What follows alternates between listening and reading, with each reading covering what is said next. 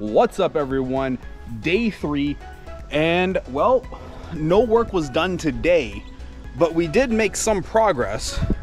Gonna perilously risk my life here to walk down these steps, but if you look down there, you will see some plywood.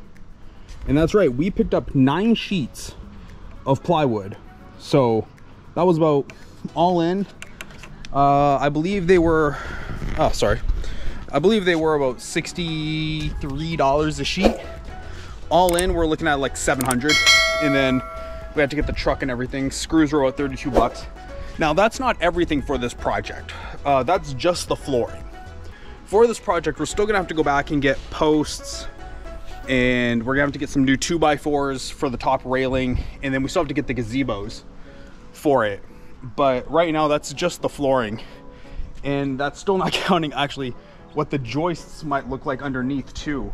In fact, if we come over here, you can see this was literally not here a few days ago. This actually formed, I don't know when that formed, but that's a brand new hole. Same with that one there.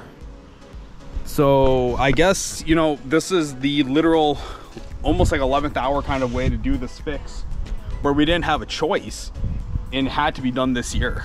Like, this is in pretty bad shape. Even worse than I had originally thought. So with that said, that is the update for, I don't know what the hell, today's Saturday. Yesterday was Friday, technically should have been day 5. Was really day 2, I guess. I guess it's day 2.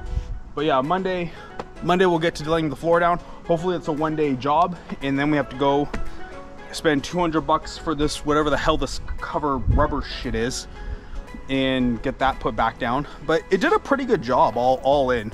Gotta think, like 30 years worth of time. That's a pretty good amount for value, considering the rubber shit's gonna cost me like 200 bucks.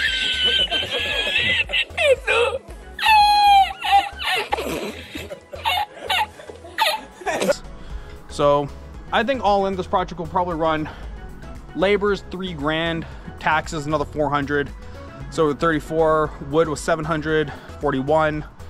Rubber stuff 200,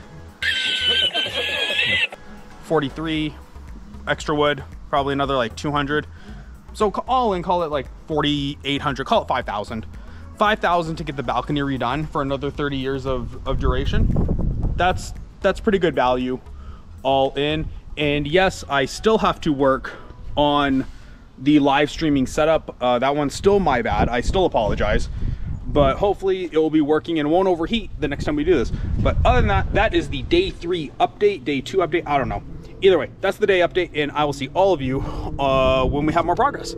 Bye.